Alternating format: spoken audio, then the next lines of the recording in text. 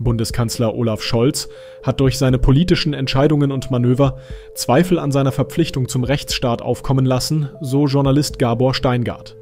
Mehrere Vorfälle, darunter das umstrittene Heizungsgesetz, hätten die Kritik an seiner Regierungsführung verstärkt.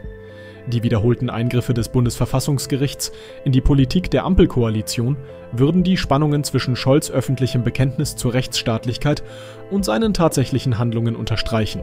Das Bundesverfassungsgericht musste mehrfach eingreifen, um verfassungswidrige Entscheidungen zu korrigieren. Beispiele dafür sind die Umverteilung von Mitteln aus Schattenhaushalten und die Einschränkung der Redefreiheit der Abgeordneten zum Heizungsgesetz. Laut Steingart sind besonders die Versuche der Regierung, durch die Verkleinerung des Bundestages die CSU zu benachteiligen, beunruhigend. Auch Scholz' Rolle im Cum-Ex-Skandal wäre ungeklärt.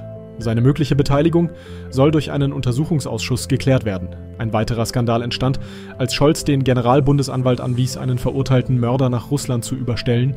Dies würde das Prinzip des Rechtsstaats untergraben. Diese Handlungen hätten laut Steingart das Vertrauen der Bürger in die Regierung stark erschüttert.